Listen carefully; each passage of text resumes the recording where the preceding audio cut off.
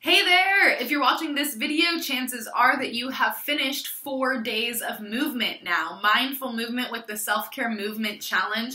And you may be wondering, what's next? How do I make this stick? Maybe you've been paying attention on my Instagram or you've tuned into some of the YouTube videos here to learn more about how mindful movement actually transmutes trauma and helps you to be more stable and capable and confident in your body and as the human being that you are in your life. But if you're anything like me, you're kind of like almost waiting for the other shoe to drop and you're like, but like, am I gonna fall off the wagon or veer off track? And you know, if we're being realistic, we know that life isn't just like some linear path. It's this wild loop-de-doo roller coaster situation. So I am here to give you a gift to help you stay on track. And the gift that I am giving you today is the free ritual tracker.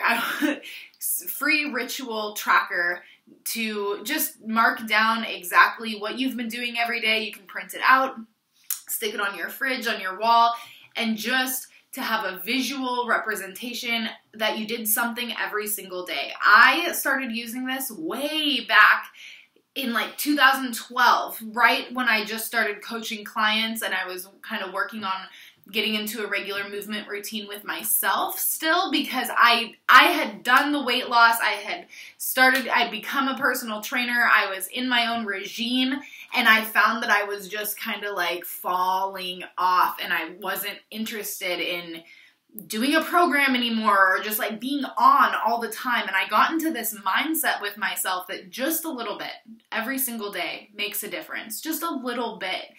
And so I started putting these little red dots. I bought these little red dot stickers, and every time that I moved, did some movement and just stayed with my body and was present with myself in movement, no matter what it was, for at least 5 minutes per day, I got to put a red dot on my calendar. And then at the end of the month, I tallied it up, and my goal was more days than not. That's just the goal. And for me, that took the pressure off. That kept it really super duper simple, and it kept me showing up. And I didn't know that it also kept me present in my body, helped me build this awareness and this relationship with myself. And it helped me to also build a foundation of movement that also really aids and helps in injury prevention. So it's like all of these double whammies. And I really sincerely hope that you can find just as much enjoyment or fulfillment with this. So feel free to print out this free daily tracker that I've created. I actually created it many years ago and used to share it with clients. Sometimes I still even orbit back to it when I really feel like I'm off track and I just want to have a visual representation of every little thing that I'm doing, or being able to put a sticker. I love the old school style sticker. But just remember, you know, when we were kids and we earned stickers, it was almost like this feeling of conditional love.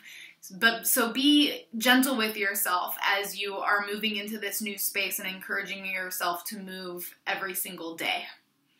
Remember that this isn't conditional, that your worth isn't determined whether you move your body or not, that you are still worthy of loving, to be loved no matter what. But this is just some motivation to help you show up, encouraging you to do something different, be with yourself, form a new habit. So the tiny little rule, more often than not, just show up 5 minutes a day. I hope this resonates and I hope it helps you on your path.